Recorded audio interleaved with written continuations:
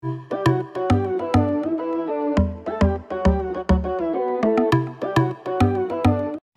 friends, welcome back to my channel SciTech. In this one, I'm going to compare the video rendering speed test comparison between the OnePlus Nord 2T versus the Realme GT Neo 2.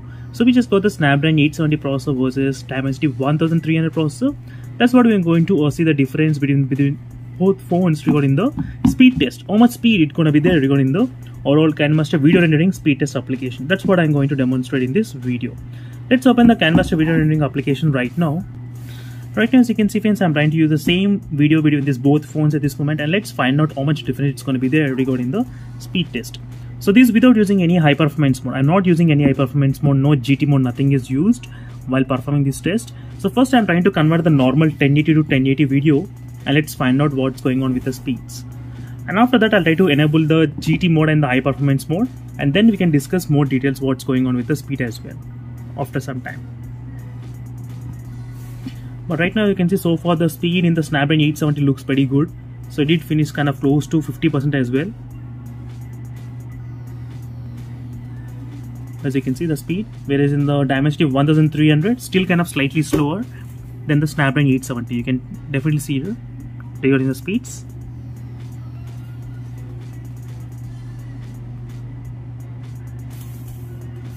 So after this I'll try to use the high performance mode, and then I'll try to do the testing, and then we're gonna find out the difference. So what's happening again?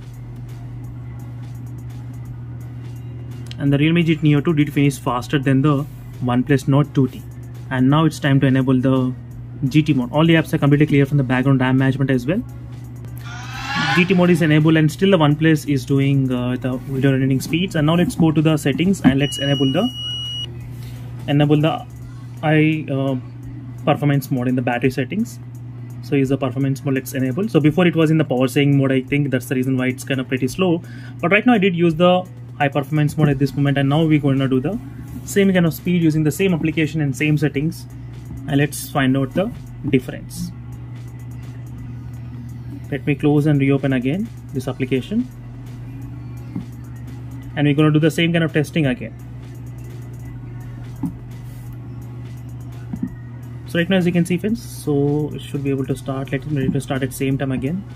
Yeah. So using with the high performance mode and the GT mode between these both phones, and now I am going to do the testing, and now this should give the clear idea and clear difference using the GT mode and the high performance mode.